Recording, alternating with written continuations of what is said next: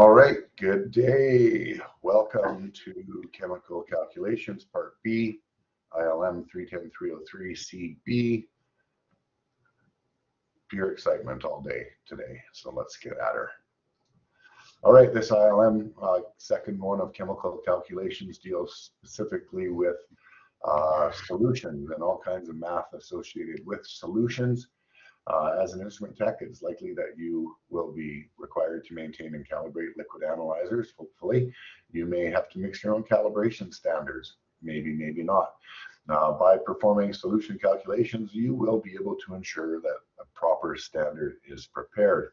We'll describe concentrations of solutions and balance formulas for chemical reactions in this unit. So by and large, this is all about setting you up for being able to mix your own standard solutions on site if you require that.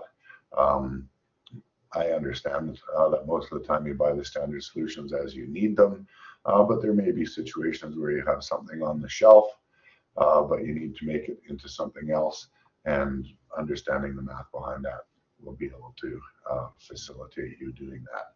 So our objectives today, we're going to talk about describing the concentrations of solutions in a whole bunch of different terms. And then the second part of this ILM, which actually deviates quite a bit from the math, is balancing formulas for chemical reactions. And this is fundamental chemistry stuff. If you've done chemistry, you would have done this already in high school or maybe even sooner. But we look at balancing chemical equations, which should not be too bad. All right, so just some general stuff on solutions here, solution concentrations and definitions. Solution is a homogeneous mixture. If it wasn't homogeneous, of course, it would be heterogeneous. And what we mean by homogeneous, again, is that when we mix the solute and the solvent together, you cannot really tell by the naked eye that there is a couple of things in there. And that's kind of how we distinguish between homogeneous and heterogeneous, where you can visually tell that there's multiple things going on in there. Solutions, by definition, are made up of two components, the solute and the solvent. The solvent is usually the liquid in greater proportion, and the solute is usually the component in the smaller proportion. Okay, so solute here, definition, substance being dissolved, and the solvent is usually present in a greater amount. So we take the solute, throw it in the solvent, and dissolve it, and we end up with a solution. We commonly think of solutions as, you know, a liquid and a solid, but solutions can happen in all different phases, as we can see in this little table, where we have a long list of solutes and a long list of solvents, and examples of types of solutions that are made using mixtures of those phases. So for example, if we took carbonation, CO2, carbon dioxide, which is a gas, and we dissolved it in water, we end up with something called a carbonated drink. And most of us are familiar with many different types of carbonated drinks. Liquid and liquid, for example, antifreeze mixture is a solution, solids and liquids. So dissolving sugar in water is a solution. We can take oxygen and nitrogen and mix them together. We have air all around us and we can't tell the individual components. So that is a solution of gases, and we call that air. Liquids and solids in terms of mercury and silver here, which is what they use for like dental amalgam. I'm not going to say I'm a dentist, but I think that's filling material. And then we also have solid solutions, as you see here. If we mix zinc and copper, we get brass. If we have tin and copper, we get bronze. They are solid solutions. We melt them down, we combine them together, and they become something else, in this case, different alloys. So alloys are technically solid solutions. So those are the different kinds of solutions that are possible. And now we'll get into discussing how we define the strength or concentration of different solutions. So concentration is the amount of solute dissolved in a solvent. We look at it in two contexts, a qualitative context and a quantitative context. So quality relates to the quality, good, bad, strong, weak, that kind of thing. Concentrated and or dilute are terms that are common with solutions and describing solutions, and then quantitative measures, which will have some kind of a unit attached. And the ones that we're going to look at today include mole fractions, molarity, normality, and parts per million. And this is some of this is a little bit more challenging than others. Some of this builds up on some of the calculations we did in the first ILM, but it is mandated that we look at these different kinds of things here. So we're going to look at basically the variations in concentration. So we have more solute in our solvents. It's of course more concentrated than something that has less solutes in our solvent. So we'll look at that in terms of different qualitative and quantitative measures. So first one here is mole fraction, probably the second easiest or easiest one to understand based on what we've learned in the last ILM. And the mole fraction is the ratio of the component's moles, as the name would imply, to the total number of the mixture's moles. This is used to measure the concentrations of gas mixtures. Remember, gas mixtures are homogeneous, meaning we can't differentiate components with the naked eye. And for representing the mole fraction, we use the Greek letter chi, or squiggly capital X, to represent the mole fraction. And the mole fraction, again, is just the ratio of a component's moles to the total number of moles of the mixture. So let's see what that looks like. So find the mole fraction of oxygen gas in a mixture that has a partial pressure of 150 torrs and a total pressure of 750 torrs. I don't know if you're like me, but before this ILM, I'd never even really heard of a torr before. It is just a pressure unit. Don't worry about the unit itself. Again, all we're doing here is finding out the ratio of oxygen. They're telling us we have a contribution from the oxygen of 150 torr out of 750 torr. So again, it's just that ratio, that component A, which is oxygen at 150 out of the total pressure, which is 750. So 150 over 750 is 0.2 or 20%. And that tells us our mole fraction for component A is 20%. It's always going to be less than 1 for a gas mix component, right? We're looking for the portion of the whole. So it's always going to be less than 1. Delving back into partial pressure again, we've talked about this before in analyzers, and we'll probably talk about it again. In chemistry and physics, there's something called Dalton's law, or Dalton's law of partial pressures, which describes what we just did in that previous math example, that states in a mixture of non-reacting gases, the total pressure exerted is equal to the sum of the partial pressures of the individual gases. Pretty straightforward. This law was observed by Dalton in 1801 and related to those ideal gas laws we talked about previously, the PV equals nRT. And long drawn out way of saying whatever's in the bottle, 3 atmospheres in this case, is the result of the sum of all the individual components in that bottle. So in this case, we have 1 atmosphere of oxygen and 2 atmospheres of nitrogen in this. We add them up together and we get a total of 3 atmospheres. I can figure out my chi, or my mole fraction, by doing 1 over 3 for the oxygen and 2 over 3 for the nitrogen. So it's pretty basic. Little flashback here on this slide for converting pressures, just in case you've forgotten. Not that this really matters too much. We generally stick to the standard kPAs, but these are some of the conversions that you may have looked at back in first year. In this ILM, the most common pressure units are atmospheres, torrs, and kPa. Not anything here you really have to worry about. I'm not going to ask you to do really any of these conversions. Okay, here's a couple more examples here. Calculate chi, or the mole component of oxygen, if it has a partial pressure of 20.8 kPas, just like it does in air, and the total pressure is 99.1 kPas. So again, using our formula, the mole fraction of the component, which is 20.8, and the total moles of the whole solution, which is 99.1 kPas, or the total pressure, sorry, of 99.1 99.1 kPa, 20 over 99.1 is 0.21, or 21% is G. So again, and pretty straightforward here. Last but not least here, in nitrogen in air is 0.7808, or air is 78% nitrogen is what we're saying here. Calculate the partial pressure of nitrogen if the atmospheric pressure is 14.7 psia. So all we got to do here is flip this formula around a little bit, and all we're saying that air is nitrogen is 78% of air. So basically it's going to be 78% of this 14.7 psia. So just extrapolating the formula here a little bit and flipping it around here, 14.7 times 0.7808 gives us 11.5 psi.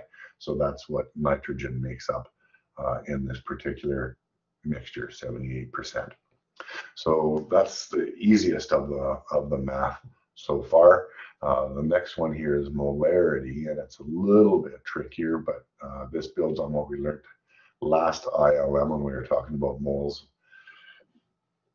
and it builds on that. So molarity units is the measure of a concentration of a solute in a solution. And this red statement here is probably the most helpful thing that I can mention throughout this entire ILM. All of the stuff that we're doing today in terms of this math is just some type of a ratio, one way or the other. We make it a little bit more challenging by changing the volumes of things, but the long story short, and specifically when we're talking about molarity, is that it is the number of moles of a solute per liter of solution. So in a worst case scenario, you kind of step back and you look at your math in terms of 1 liter, regardless of what the question says. If the question is 250 milliliters or 2 liters or 500 milliliters, whatever it is, if you understand the concept that it is the number of moles in a liter, you can make some general logistical decisions just in your head that'll kind of point you towards the right direction. And hopefully I'll be able to illustrate that as we give you a couple of examples here again anyway. So molarity, big M, is simply the moles of a solute in a liter of a solution, and or some variation of this. Might not be a liter, might not be a mole, but it is the relationship between the number of moles and the amount or volume involved. So here's what a standard question kind of looks like. And this one takes 250 milliliters instead of a liter. So hopefully this will give you an example of what I mean by think of it in a liter and then work your way away from it. So calculate the concentration of a 250 milliliter solution that contains 10.6 grams of copper bromate or bromide.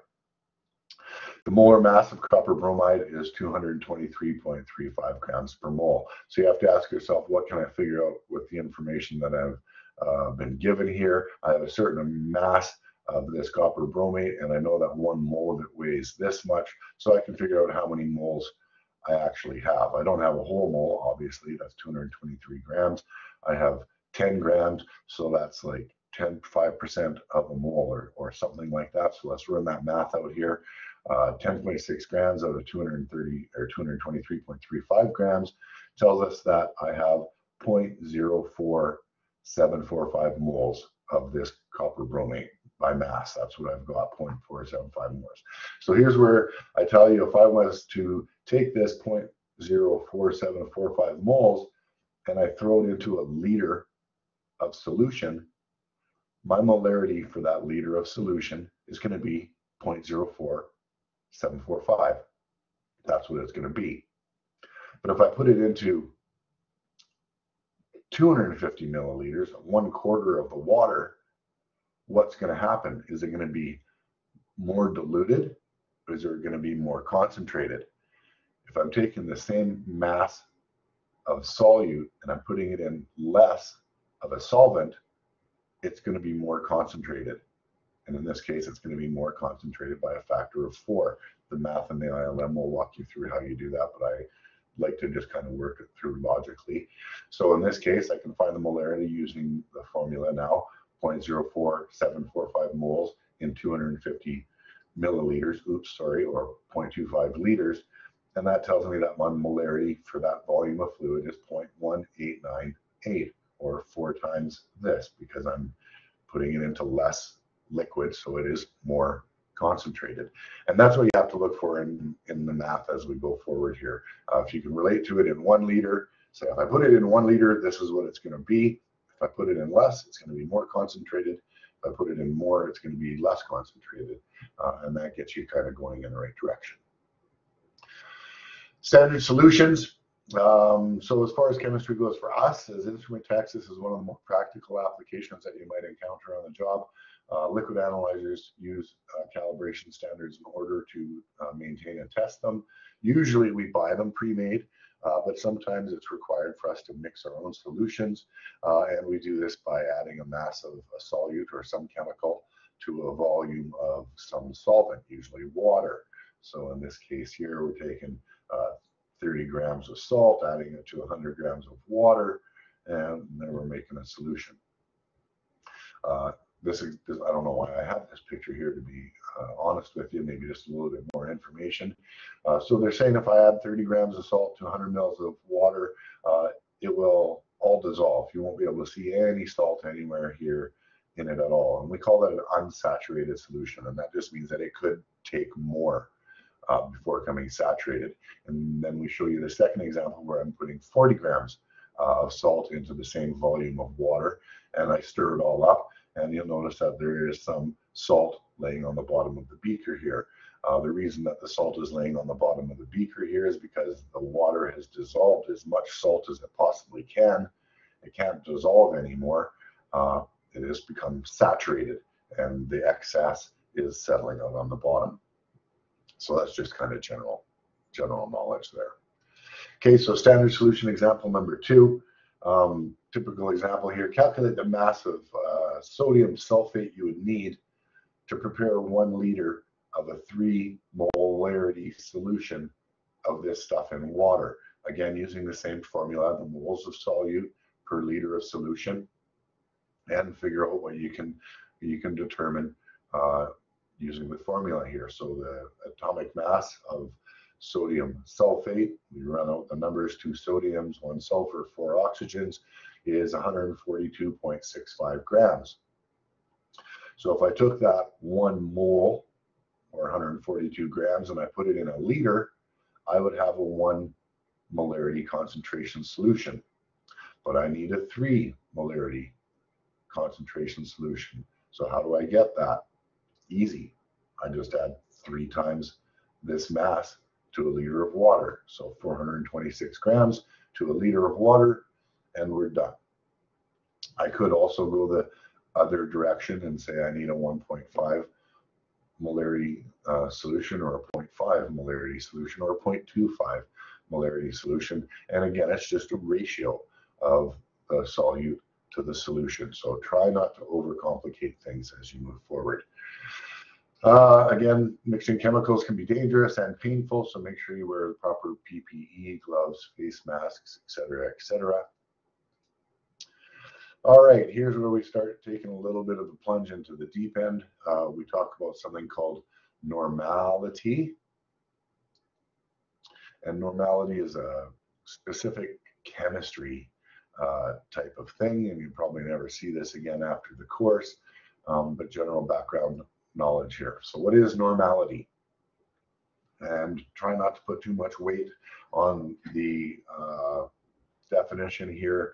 It is a little tough to understand here. By definition, normality is the number of a solute's equivalents that are in a liter of solution.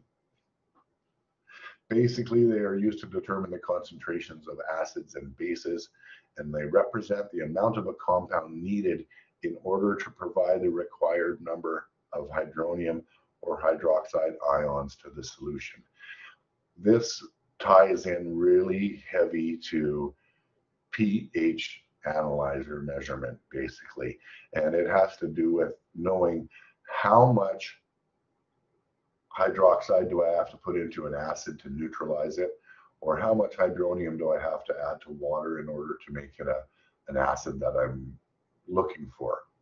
Where we get the hydronium and where we get the hydroxide is kind of where normality comes from.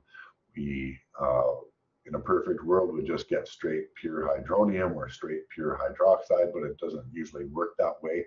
We usually get them from some other compound, and they're just living inside some other compound. And that's what normality is really speaking to. So if that description helps a little bit, I hope it does. So normality, N here is the equivalence of a solute. So we'll talk about the equivalence of a solute in the liter of a solution. So nothing massively different here in the formula, except for this word equivalence here. And we'll talk about where these equivalents come from. Okay, so again, speaking specifically with acids and bases, there's a separate formula for each. So the acid equivalence factor is the number of equivalents of hydronium in a mole of acid, and the base equivalence factor is the number of equivalents of hydroxide in a mole of base. Probably more confused now than ever, but hopefully we can look at the example here and it'll bring some light to the situation. Okay, so here's an example. Phosphoric acid has the chemical formula of H3PO4, which, looking at this recipe, tells us that in 1 mole of phosphoric acid, I have 3 moles of hydrogen. Thus, its equivalency is 3. Does that sound too simple? Because that's what it is.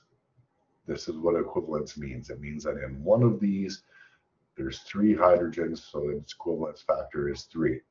So in 1 mole of this phosphoric acid solution, there are 3 moles of hydrogen, and its normality is 3, meaning that 1 mole of this can contribute 3 moles of this. Long and painful, I understand, but it's this is the way that it works.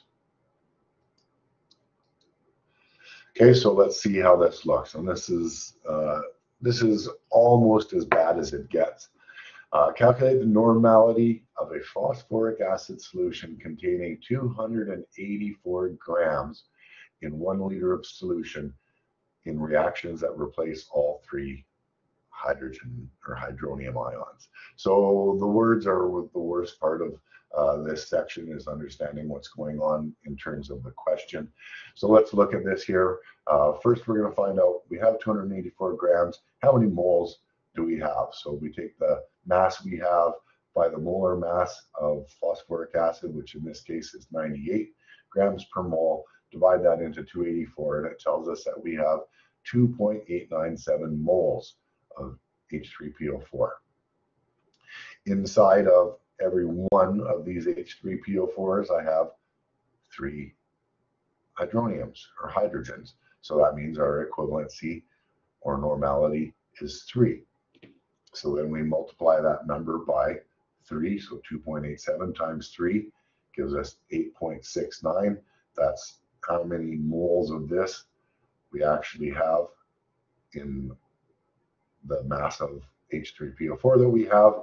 And now we divide it by the volume. So 8.69 in 1 liter gives us a normality of 8.69 H3PO4.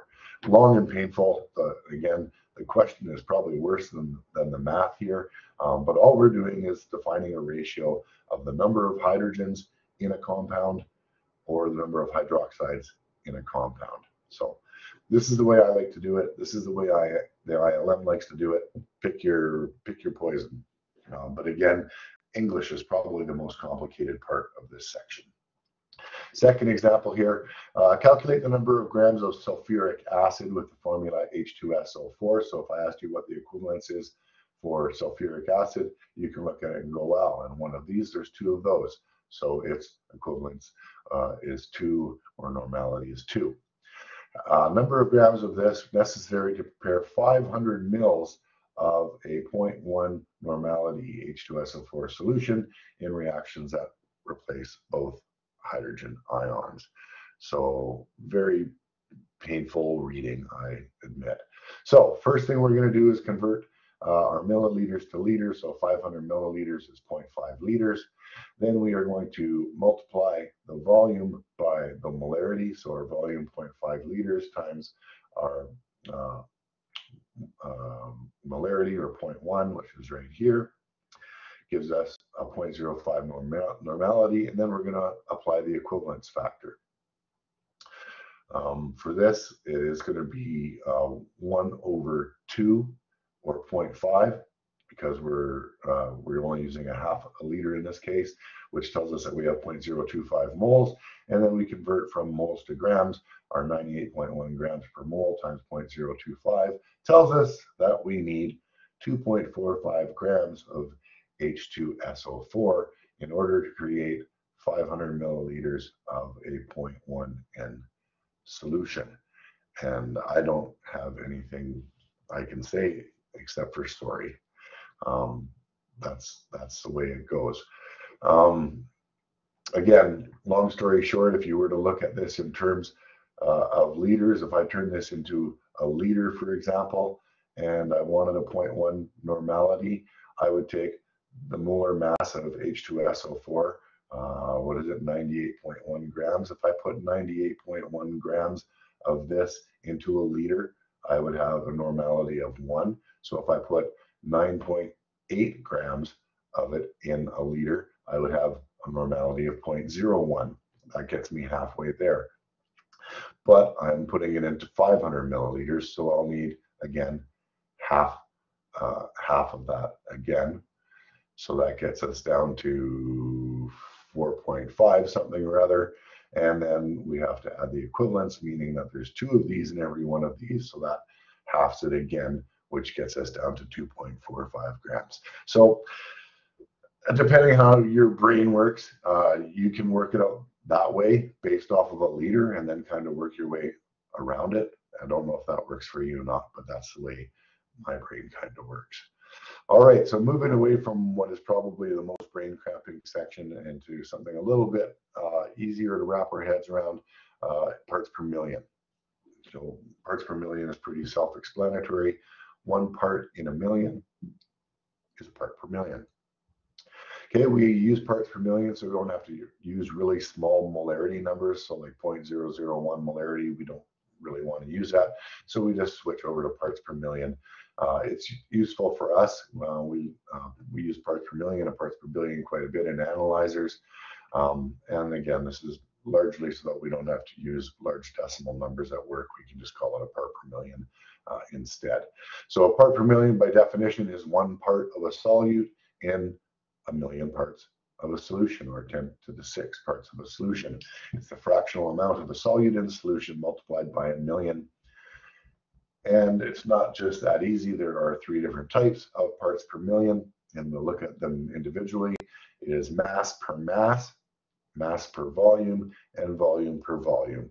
And they're all very closely related, and this should be far less stressful on the brain than the previous section was. So let's look at mass per mass, and they're easy to identify because of the units that will be attached to them. So mass per mass, you're going to have some type of mass measurement here. So parts per million, when we're talking about mass here is a gram of solute over grams of solution times 10 to the 6. That's how you find it, or an easier way to find it is 1 milligram of a solute in 1 kilogram of a solution. So this is 1,000, and this is 1,000th.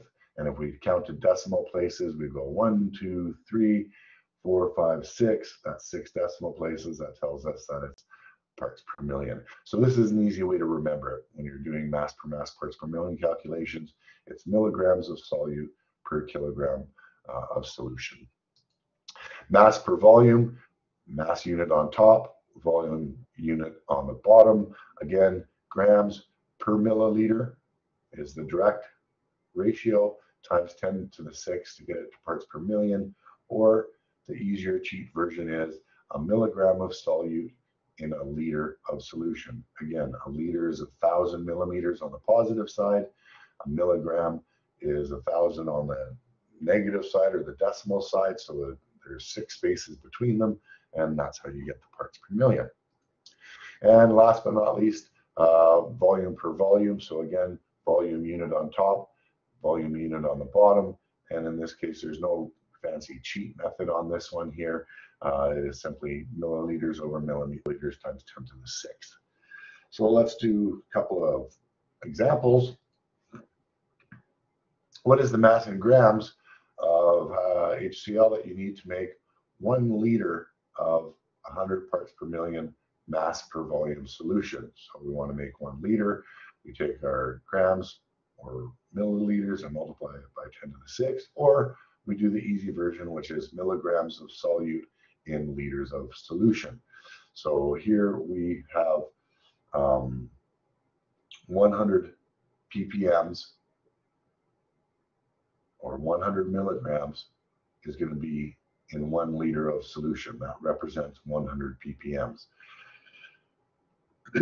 That's the easy way to do it. It's simple. 100 ppms is simply how many milligrams in a liter. I'm using 1 liter. I need 100 milligrams. Simple, and it's basically done that. So 0.1 grams or 100 milligrams. My version, using a shortcut, or the ILM's version of doing all these fancy upside down conversions. Next example here, what volume of a solution do you need to make a 50 ppm mass per volume sodium hydroxide solution using 0.4 grams of sodium hydroxide? Given that 50 ppms is going to be 50 milligrams in 1 liter, here I have how many milligrams? 400 milligrams. So if I have 400 milligrams of sodium hydroxide, make it easy, 400 divided by 50 is 8 liters. So I add that to 8 liters and I will get a 50 ppm solution. So again, the English is more complicated than the math, or at least I think it is. Okay, shift out of whatever gear that you're in there now, flip it into neutral for a second, drop her down a second. Things get a little bit better here moving forward into the next objective, which is balancing formulas. So we're going to learn how to balance chemical formula after a reaction has occurred, and the chemical reaction is an equation that represents the change with symbols and formulas. The reactants are the substances before the chemical change occurs, and they're on the left-hand side of the formula, and the product is what the reactants are changed into after a reaction, and they are on the right-hand side of the formula. So when we write the formula for the reaction, it looks like that. We've done this many times. Reactants over here, an arrow showing that something has happened, and then new products. The addition sign is used to show the combination of elements in the formula, so the old addition sign here. And in this example, we're taking methane, and we're adding some oxygen to it, and this is a combustion reaction generating carbon dioxide and water. And you can notice that this is a balanced equation, which means that it has the same number of elements on either side. How do we know? Excuse me, we count. There's no easy way to do it.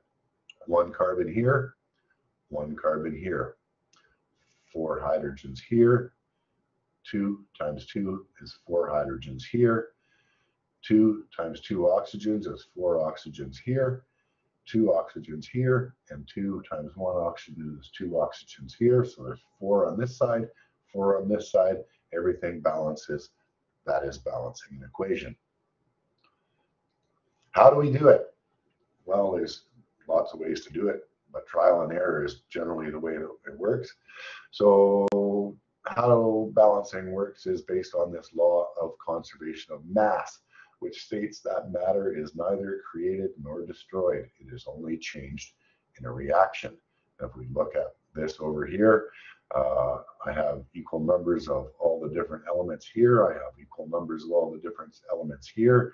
If I broke it out and I weighed all of this, 12.01, 4 times 1.01, and 4 times 16, I'll get some mass. I'll do the same thing over here. I'll get some mass, and lo and behold, it'll be the same mass, but the things are different. So nothing is destroyed. It's just turned into something new. Wonderful, right? All right, so let's look at a reaction with iron and hydrochloric acid. Here I have iron, the solid, drop it into a beaker full of hydrochloric acid. What happens? I end up getting iron chloride and hydrogen gas. Hydrogen gas is given off in the reaction. You can see that as it starts to eat away the iron. And this is an example of an unbalanced equation. How do we know it's unbalanced? Easy. We count. One iron, perfect. One hydrogen, two hydrogens, uh-oh. One chlorine, two chlorines, uh-oh. So that's not balanced. How do we balance it? We put some coefficient in front of something in order to make it balance. So in this case, by putting a 2 in front of the HCl, this puts now two hydrogens here, which coincides with the 2 here. It also makes two chlorines, which goes with the two chlorines here. In a perfect world, they would all be this way, but often what happens is if you put a number in here, sometimes it'll change what happens to other things. So that's what you'll have to look out for as you go balancing. Again, you can plunk random numbers in here all day and eventually you'll get an answer, but there are some rules that we can use to make this a little bit easier. So in this case, we added the 2 and it made everything balanced, but it's not always that easy. So there's 3 helpful rules that we use for balancing. First one is balance the most complex compounds first and single elements last. The second rule is don't break up any polyatomic ions. So SO4, PO4, NH3, OH, all of those things from the polyatomic ion table that you have on your periodic tables. Try not to break them up. And the third rule, write water as HOH when you're balancing hydroxides. So if you have a chemical equation that has a hydroxide compound in it and also has water written as H2O in the same formula, you will probably find it easier to scribble out the H2O and rewrite it as HOH. And there'll be an example coming up here that will show you each of these rules. I did make another video on this yesterday where I walk through all the examples with my fancy pen and do the math live. So there's a video on Blackboard called Balancing Equations Examples that you can look at afterwards if you're having any trouble with this. All right, so here's an example. Calcium hydroxide plus phosphoric acid yields this, and HOH. So this is the same thing as writing H2O. So first thing you're going to do is look for what looks to be the most complicated thing going on here. And I'm going to say that it's probably this Ca3PO4. So I'm going to start out by balancing this guy out here. This is going to be very difficult for me to do without a pen on the screen. So I actually might just bail out here and make you guys watch that other video because it makes things a little bit easier. But let's just see what we can do here. So here I have 3 calciums, so I'm going to come over here and I'm going to write a 3. That's going to get 3 calciums over here. That'll match that over here. That also is going to end up multiplying everything else here. So I have 2 phosphates over here. I have one phosphate over here. So I could put a 2 in here. That is going to make my phosphates happy, but then it's going to change my number of hydrogens. I'm going to have 2 times 3 or 6 hydrogens over here. Here I only have 1, so I'll have to put a 6 over here. That'll make my hydrogens balance. If I put a 6 over here to make my hydrogens match, well, I'm also going to end up with 6 hydroxides. Over here, I only have 2, so that 3 that I put there earlier is going to help. So basically, that's kind of what you have to do. I'll just, without having actually done them here, I'll just work through how the rules kind of help you out. So the next one here, this is a combustion reaction. In the video, I call this methane, and it's a mistake. It's actually butane. But long story short, we're just going to balance it again here. So again, look for the most confusing one. In this case, looks like C4H10, and try to balance that out. So 4 carbons here, 1 carbon over here. So I'll write a 4 in that spot. Okay, then I have 10 hydrogens over here and I only have 2 over here. So I'd write a 5 in this spot. So now I have 10 hydrogens here. I also have 10 oxygens here. Over here, I only have 2 oxygens. So I can fix that by putting a 5 right there.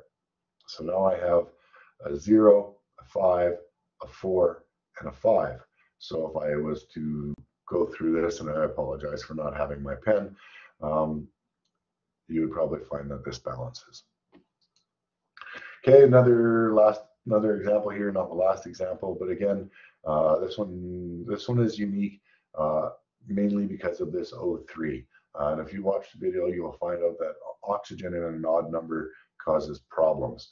So looking at what looks most complicated here is this iron chromate combination. So I'll start balancing out here probably. So I have 1 iron here. Over here I have 2. So I'll start out by putting a 2 over here. That'll change that. That'll mean I have 2 times 2 for chromium, which is 4 chromiums. Here I only have 1, so I'm going to put a 4 over here. That'll make 4 chromiums. That'll also change this from 2 potassiums into 4 times 2 or 8. So I'll do the same thing over here. I'll put a 4 over here. That'll change my carbons from 1 to 4, so that means I have to change this to 4. Anyway, what you'll find out is you'll be able to balance out the iron, you'll be able to balance out the chromium, you'll be able to balance out the potassium, you'll be able to balance out the carbon, and then you'll be left with oxygen. So you count up the number of oxygens on each side. So as we sit here without our coefficients, we have 4 oxygens here, 3 oxygens here, and 2 oxygens here. So 3, 7, 9. So I'd have 9 on this side. On this side, I'll have 4, 3 is 7, and this is also 9. Bad example. The idea is you want them to balance. If I had the coefficients in here, they wouldn't balance out. I would have an even number. I can't remember what it is off the top of my head. I think it's 26 or something over here, and I end up with 23 or something over here. When you have a difference in oxygens, one side is odd, the other side is even. A simple trick to do is to double all of your coefficients. And again, if I was doing this live, I believe that I start out with 2 here and a 4 here and a 4 here and a 4 here, and I end up with an imbalance of my oxygen. Everything else balances, but my oxygens don't. So what you have to do is you go back and you take everything that you got in here for a coefficient, my 2, 4, 4, and 4, and you double them all. So this becomes 4, 8, 8, and 8. Oops. And oh my God, and then what you do by doubling everything is you're turning this odd number into an even number, and then you can adjust this oxygen in order to make it match. I apologize that I can't do these here on the screen for you. Okay, moving to this one here. This is an easy one here. Most complicated thing is this ammonia. 2 ammonias here, 1 over here. So I'm going to put a 2 over there. That balances my ammonias. Now that gives me also 2 chlorines here. Wow, there's 2 here already, so that's awesome. So there's 1 carbonate, 1 barium, 1 barium. So this one is balanced. All I have to do is put a 2 right here, and this formula becomes balanced.